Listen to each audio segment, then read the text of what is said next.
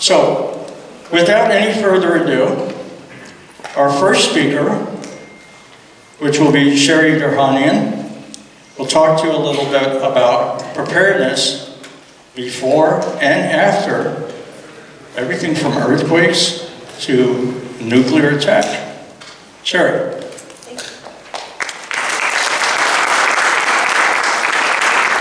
Thank you, Michael.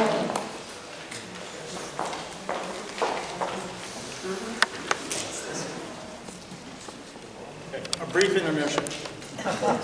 Sorry, the computer went to sleep. It was taking a little break there.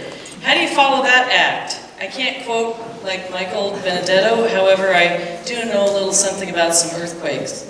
We're just getting the computer up. Hold on just a second. Can we move the whiteboard?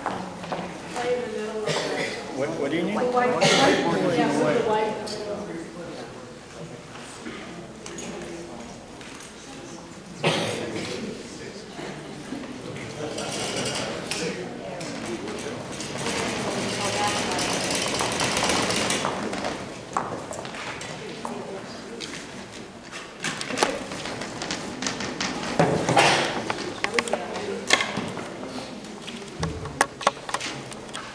Hello? Okay, thank you.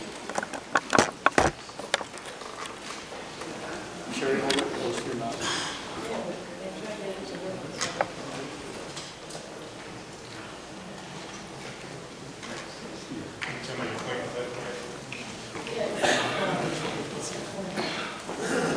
Sorry, just technical difficulty. Hold on.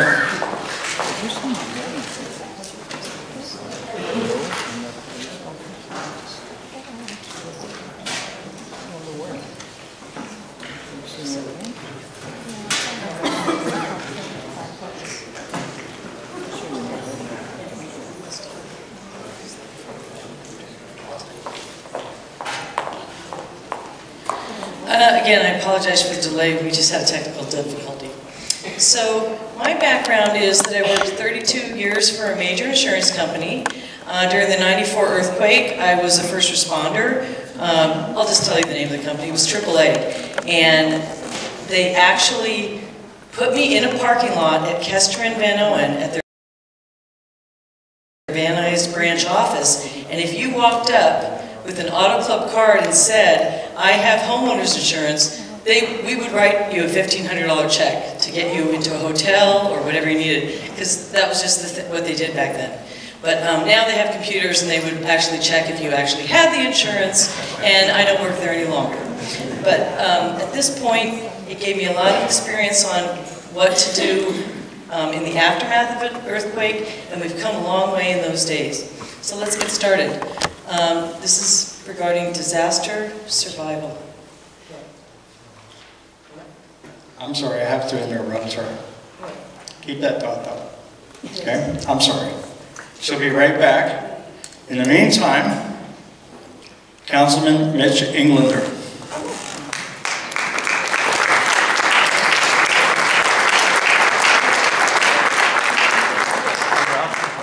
You can have my spotlight anytime. Fantastic, thank you. I didn't expect to say a few words, but I guess I will. You give a politician a microphone, right? You can't go wrong.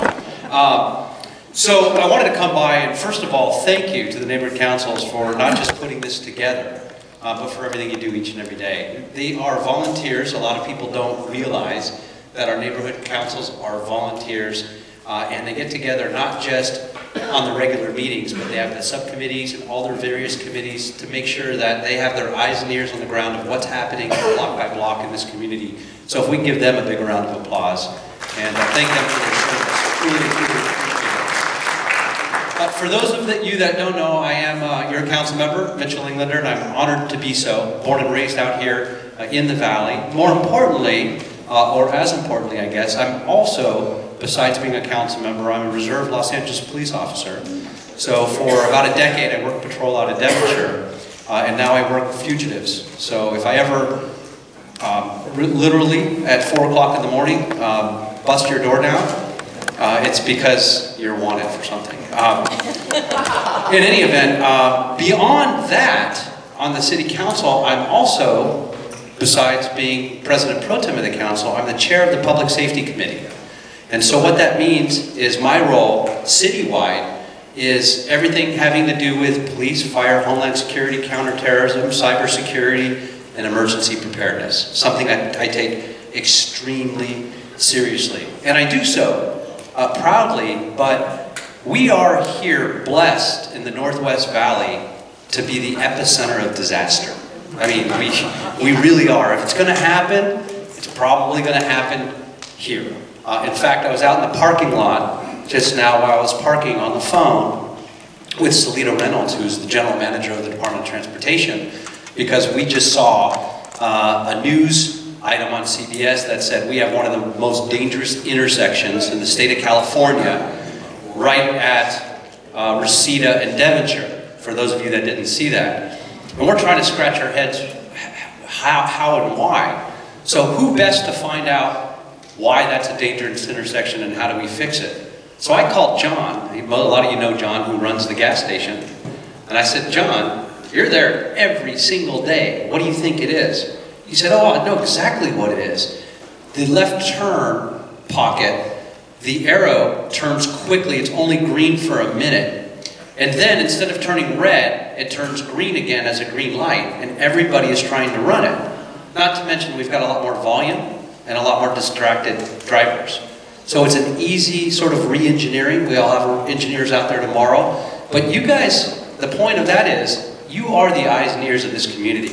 So if you see something, say something. If you have an idea, let us know. We act on it right away. So there's a lot going on here, and I'm not going to get into that because this is about emergency preparedness and disaster preparedness. And when I say we're the epicenter of disaster, make no mistake. A lot of things happen, they happen here. Who here has been evacuated because of a fire? Okay, a few of you. Who here remembers the Northridge earthquake? Everyone. How about the Chatsworth train collision that's going to be 10 years coming this January? It's the worst to date, still the worst train collision in U.S. history, where we lost 25 people, including Officer Spree from the Los Angeles Police Department. I was one of the first on the scene on that, and I was there all night. It was one of the worst things that I've ever had to deal with in my life, and recovery emotionally from what I saw. But I will tell you what I also saw were the neighbors that lived around there running towards danger, jumping on the trains while they were on fire to try to help people. Those who knew CPR and first aid were rendering aid and putting themselves in harm's way. And so we've certainly seen our share of disasters. I don't even have to mention the gas blowout, but we've seen our share of disasters here, and you can never be prepared enough. How many people here in this room, and I want you to be honest on this, how many people in this room, and I know many of you, so I'll know if you're honest, actually have a pair of shoes next to their bed? That's fantastic.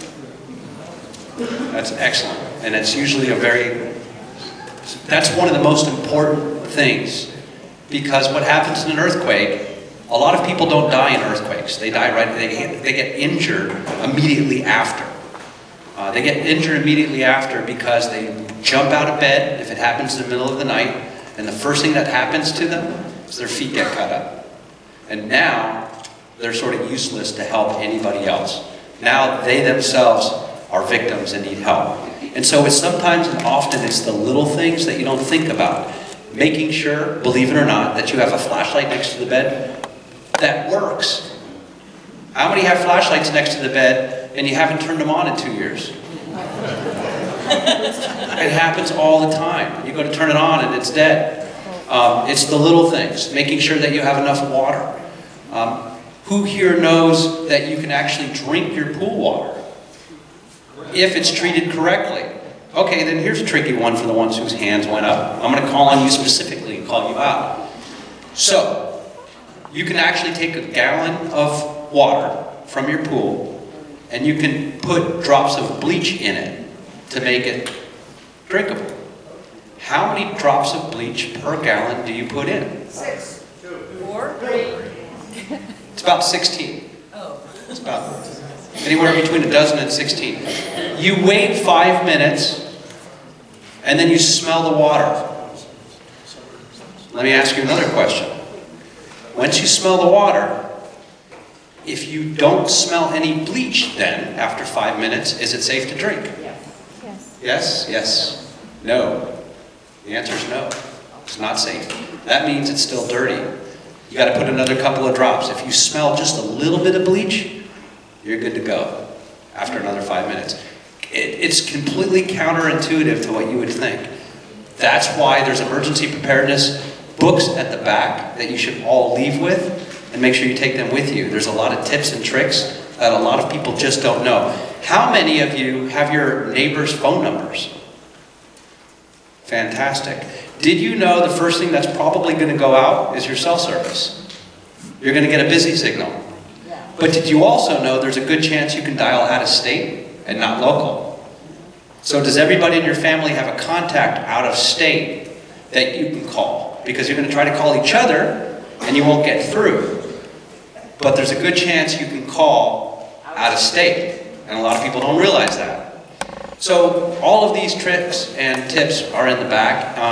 I just wanted to come by and tell you how important this is and that you're here. This is a phenomenal turnout. I truly appreciate y'all doing this. We do have, has anybody heard of CERT, our CERT program? Anybody here CERT certified? Okay, so I'm sure you're going to talk a little bit about that. I see our CERT team. The Los Angeles Fire Department has a free training program, which is very unique to this country. And it was actually started here in the city of Los Angeles by our fire department, and by, in fact, a firefighter who recently retired started it. And it's become a national model.